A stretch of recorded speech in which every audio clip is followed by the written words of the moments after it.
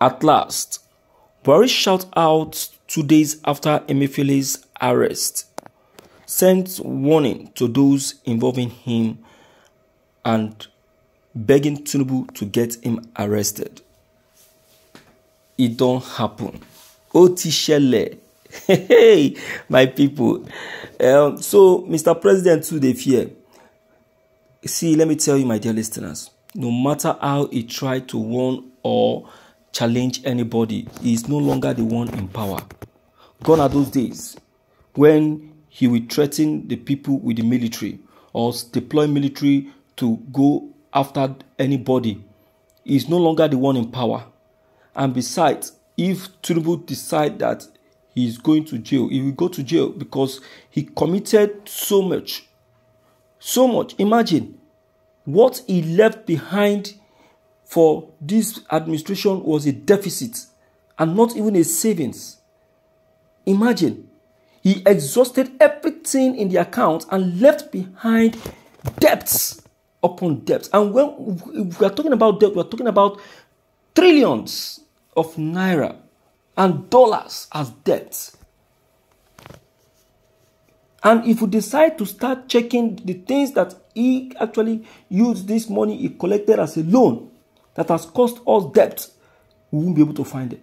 So these are the things that Tinubu will have to look at and decide if Buhari will not be arrested or if he will be arrested. So he is not the one to decide or to tell Tinubu that yes, that he doesn't have the right to arrest him. It is Tinubu that will look at it and say, okay, you are due for arrest. Just like Emefiele was arrested. You understand? And let's quickly check the content, my dear listeners. This is Evening News. According to a viral report, the former president of Nigeria, Muhammadu Buhari, has warned his former appointees from asking him to testify as a witness in court in a bombshell declaration that has shocked the country's political establishment. The report claimed that Buhari made it plain during a speech at a private event in his hometown of Daura, Katsina State, that he would suffer serious repercussions for anyone who attempted to demand his testimony. The former president, who held the post from 2015 and 2023 for 2 terms, is well known for his unyielding and frequently uncompromising leadership style. Even though it was vague, Buhari's warning has aroused a lot of conjecture about his intention and the possible repercussion for cases involving his former allies that are still pending in court. Buhari's alleged statement is coming up barely 2 days after the DSS arrested CBN Governor Emefiele over alleged corruption in the Apex Bank. Buhari was a key player in the startup of a significant anti-corruption drive during his administration, aiming to rid Nigerians of pervasive grifts and rebuild public trust. During his time in office, a number of well-known individuals, including former government officials, business moguls, and politicians from several parties, were indicted, detained, and prosecuted. Several trials are still pending, indicating that the search for justice has continued even after Buhari left office. Buhari's remark, which seemed to be spoken with a tinge of contempt and menace, has sparked questions about the objectivity of outgoing investigations and the possibility of meddling with the administration of justice. He is not the one to decide, like I said before. It's an error. You understand? Look at, from what I have just observed, Buhari is speaking authoritatively, despite knowing that he is not the one in power. The decision is left for the person in power to decide, to know if he is innocent or not, and not for him to say or take action.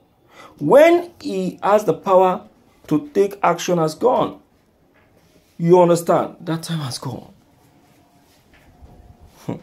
My people, I think we are actually heading to the permanent site where the truth about President Muhammadu Buhari will now be revealed.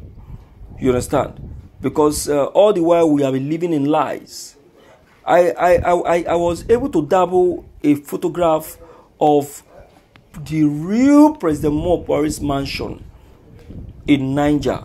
My dear listeners, hey, una go know say our money, they don't collect our money finish for this country.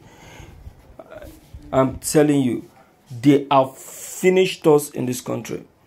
And if nothing is done very quickly to recover all those money, just like all those Abacha loot was recovered, you will see that this country will be empty. Imagine, in the reserve, Buhari left nothing but deficits behind for Tinubu to make do it. It means that Tinubu coming into office, he didn't, no kobo was not left in the treasury for him to make use of as funding, but rather it was debt. So for him, he's now telling Tinubu to come and start paying debts, which he has incurred by himself.